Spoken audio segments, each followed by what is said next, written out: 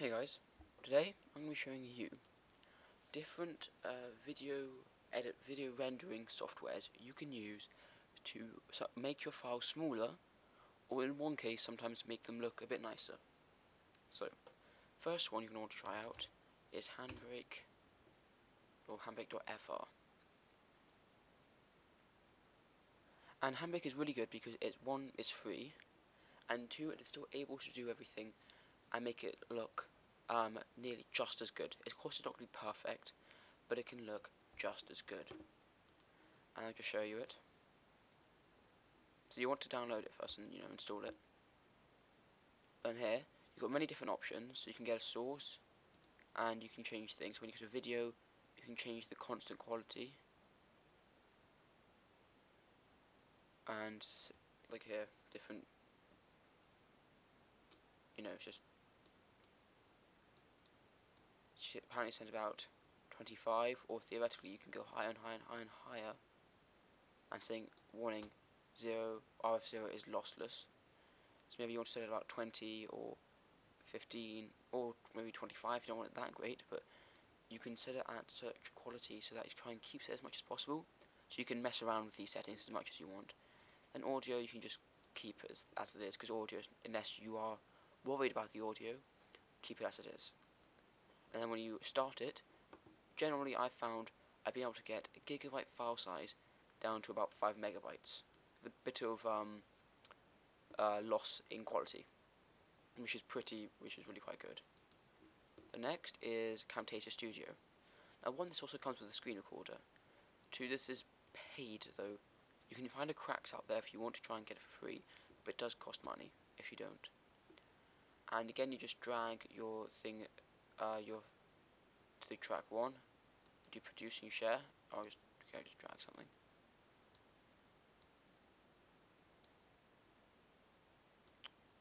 Copy. There. And you'll want to then from here produce and share. And you can change things, so if you want to go to 1080p, or you can even make custom production settings. So if you do custom, you can just say I would always recommend do MP4 though, and then you can just change lots of different things with custom, or simply if you want, you can just go to the standard maybe MP4 and 1080p.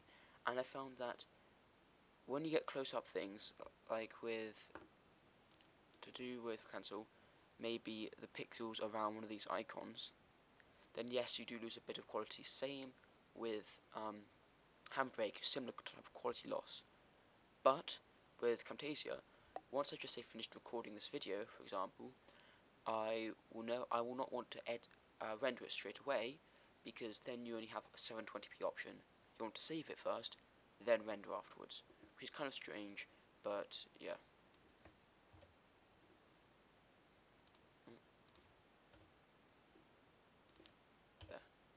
And also with like this, you can add videos one after each other to make it, sometimes to be very good, to make videos join together.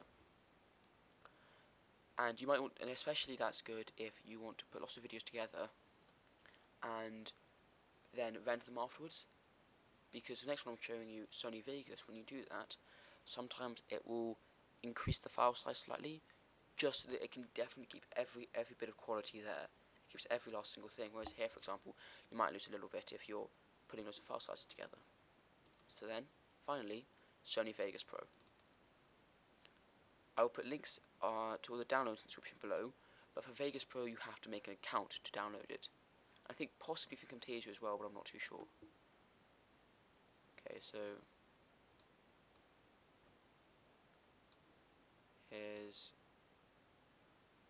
here it is. So I move it and I just straight drag on. Yes, we would click yes, and then you got this. And so far, okay, that's not like good quality. That's just the beginning. And here as well, you can drag on videos onto the end of it if you so need to. Oops.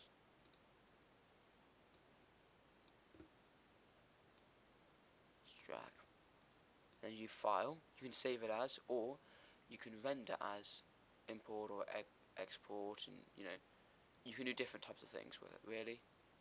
But there's many different things. There's also capture video, extract audio from CD, and I'm guessing the extract audio from CD is just very high quality extraction, rather than you just dragging and dropping. So render as, and this one's the most difficult because here if I minimize this, you have ridiculous amounts of options.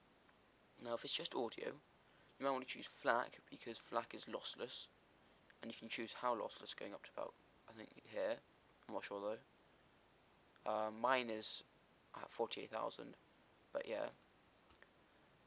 And then you have all these other options, and pretty much, as far as I'm aware, most of them are really useless.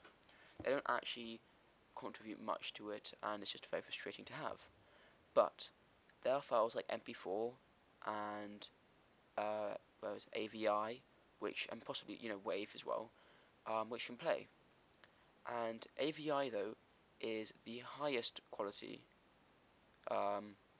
It's the highest quality file you want. So if you want to really keep the quality, AVI could be a way to go. There's also MP4, which I think will. I'm not sure. I think you do lose, or you can lose a bit of. You can lose file size as well. But then it all depends as well. So, but definitely WAV. I'm pretty sure you do lose. Actually, not for WAV, is it? There's another one then. WMV, sorry. You do lose definitely a significant probably chunk of your file data, but just mess around with it, have a go, and I would definitely also suggest where is it? I think it's more filter options. Oh, here's more options, but I'm not sure where it is then, but there's also an option to use your GPU, which is what I do, just simply because I found it's actually it's like half the time, it takes half the time if you use your GPU as well, if you have a good GPU. So yeah, that's worth it. But otherwise here, MP4, good quality MP4 60i, 35 megabytes per second is a bit over the top, I think. So you might want to go to 25 megabytes per second, 1080p if you can. Or here, MP4. Here it says MX, and so you just look up here. So here it's MXF, but maybe at the bottom it goes to MXF again, sorry. But here it's MP4. So I want maybe only MP4, but I only need 25 frames per second. I only need 50, that's just going to make it stupidly much. Mine only recorded in 30, so 25. And yeah, and then same thing, just mess around, have a look at which ones you think would suit you best. As you can see, most of them are pretty useless. Although look, Sony tablet, that's just basically saying 1080p MP4. And there's internet video, which is what I've used, which has actually increased the file size slightly. But yeah, and there's Blu-ray. So they're just making the Blu-ray's just going to make the thing better and better. But yeah, otherwise just mess around with the settings and do it how you would like to do it. So yeah, thank you very much for watching. Please like, rate, subscribe, share with your friends, or click the subscribe button on the screen here. Thank you very much for watching, and goodbye.